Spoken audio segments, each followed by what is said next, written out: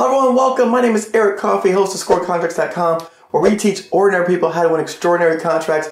We are bringing you sam.gov tips. These handy tips, tricks, tools, and techniques are things you can consider when getting registered in the sam.gov system for award management profile. Alrighty, today's tip is annual revenues.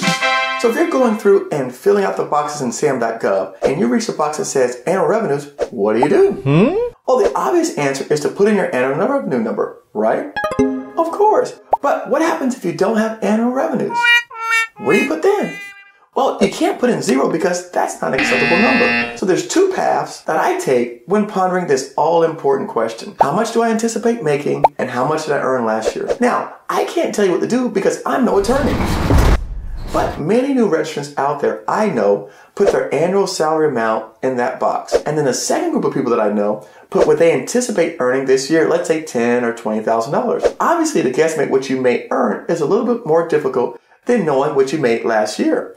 So that path is the most likely probable scenario. By the way, things change constantly with the government. So make sure to read the box in the top right-hand corner when hovering over that section, because the government may start allowing new entrants to simply put 0 in as an acceptable number.